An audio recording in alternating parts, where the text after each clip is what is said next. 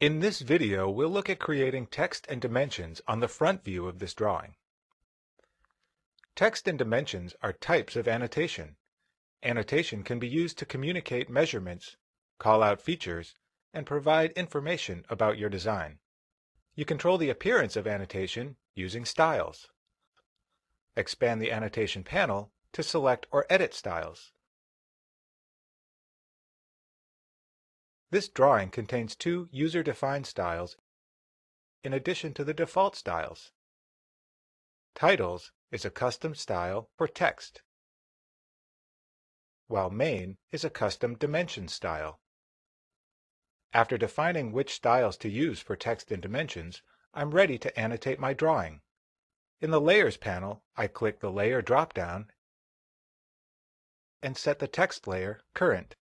The mtext command creates multi-line text annotation. mtext prompts you to specify 2 points in the drawing to determine the width of the multi-line text object. You can use the Text Editor tab to specify text formatting or accept the default formatting and start typing in the editor.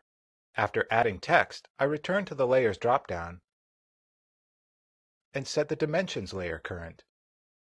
You can create different types of dimensions, such as linear, radial, or angular. One way to dimension objects is to select the Dimension command and then simply select the objects you want to dimension. This is an efficient way to dimension lines or polyline segments.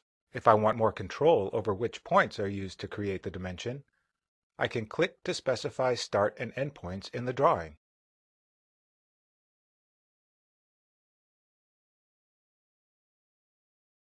To dimension this arc, I select the arc and click to place the dimension.